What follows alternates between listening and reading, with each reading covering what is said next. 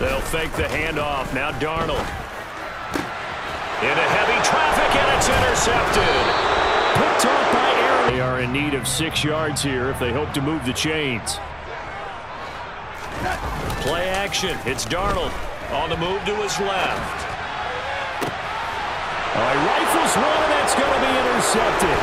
Picked up by the USC man, Adoree Jackson. And he's got room. And the Giants are going to take possession of the football. This Carolina offense at the line, ready to go.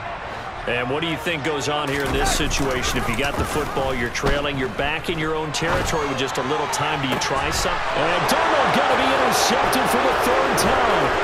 Picked up by Fabian Moreau. And the Giants...